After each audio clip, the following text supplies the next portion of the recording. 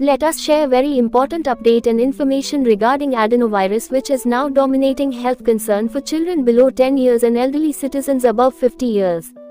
Experts state that acute respiratory infection typically lasts for 5 to 7 days, with fever persisting for up to 3 days and cough lasting for up to 3 weeks in some cases. The National Center for Disease Control (NCDC) has stated that the majority of acute respiratory infection cases are caused by the H3N2 influenza virus. The Indian Medical Association (IMA) also released a statement explaining that it is common to experience seasonal cold or cough between October and February due to influenza and other viruses. Upper respiratory infections with fever are common in people over 50 and under 15, and air pollution can exacerbate the condition. The IMA recommends giving only symptomatic treatment for these infections and avoiding the unnecessary use of antibiotics. Many people tend to take antibiotics without following the correct dosage or frequency and stop taking them once they feel better. This can lead to antibiotic resistance, which is a growing problem. The Indian Medical Association (IMA) advises individuals to avoid crowded places to reduce the risk of infection.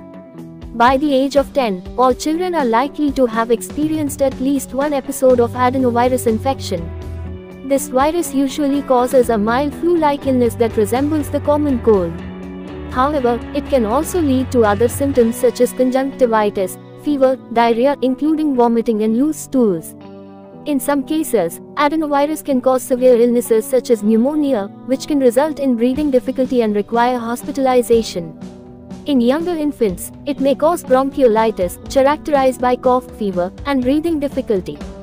In rare cases, adenovirus can affect multiple systems in the body, including the heart, resulting in myocarditis and cardiomyopathy, kidneys leading to nephritis or cystitis, and brain resulting in meningoencephalitis. Kids who are at higher risk of adenovirus. Health specialists told media that the kids who are born preterm or with lower birth weight, children with reduced immunity or immunodeficiency, and those with kidney problems or heart diseases are at a higher risk of developing adenovirus.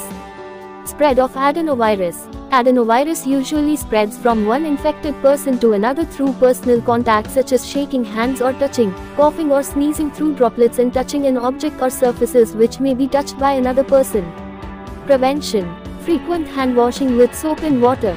Wearing a face mask while in crowded areas. Avoid unnecessary touching of mouth, nose and eyes. Avoid handshake with an infected person. Sneezing and coughing into the elbow to avoid transferring the virus into the palms. Avoid contact with an infected person. When you are sick, protect others. Stay home when you are sick. Wear a mask to stop the spread. Cover your mouth and nose when coughing or sneezing. Avoid sharing cups and eating utensils with others. Frequently wash your hands with soap and water for at least 20 seconds. Treatment. There is no specific antiviral medication that has been proven to be effective in treating adenovirus infections. As a result, treatment is usually symptomatic, with hospitalization and oxygen support required for some patients depending on the clinical presentation. Ensuring adequate hydration of the patient is also important, and maintaining personal hygiene is crucial. Use of PCR techniques. Adenovirus is now being detected more frequently through nasopharyngeal swab testing.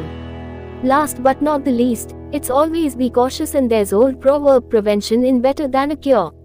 Stay safe, stay protected.